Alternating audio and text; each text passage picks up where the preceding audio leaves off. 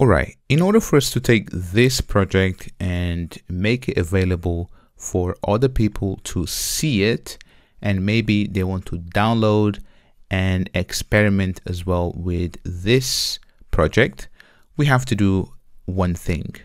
So here, what I want you to do first is to open up terminal or command line if you are on Windows, new terminal, and I want you to say pip and then 3 uninstall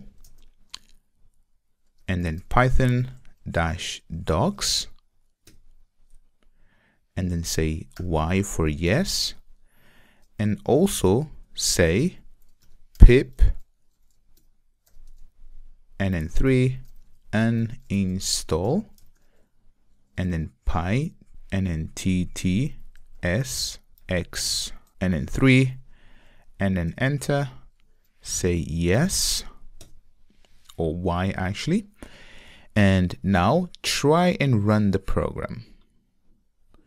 So you can see that this is giving me an error and it says module not found, right? And this is because we removed the package. So if you were to send this project to a friend of yours, they would need to download those two packages manually, right? And what we want is to make it easy for them to install those packages with one single command. So to do that, what we're going to do is to use a file called requirements.txt, and then we're going to have all of the packages that this application needs, and then we just have to run one single command to download the packages specified in that file. So open up the Explorer tab, and then in here, let's create a new file, and then here, name it as requirements.txt.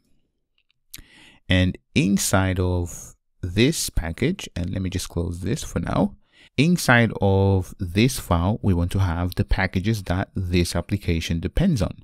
So we depend on Python, so Python dash and then docs and then equals and then the version. So the version that we were using was 0.8 and then 10. And we also depend on, so on a new line, so py ttsx and then 3 equals 2.90. So make sure you have the exact same thing here as I have. Now let's save this file and then close it. And to test this, let's again run the application. And you can see that no module name docs, fine. So what we're going to do is, if I close the Explorer tab, and then here, what we're going to do is say at the bottom, we're going to say pip and then 3 install -r and then requirements.txt.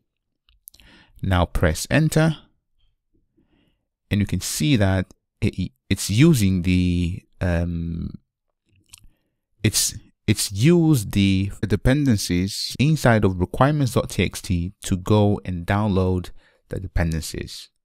So now you can see that if you send this application to someone else, all they have to do is just run this command, and then that will pull all of those libraries into the project, which then means that we can run the application. So if I click on play, you can see that we have what is your name right here. I'm going to say Eba.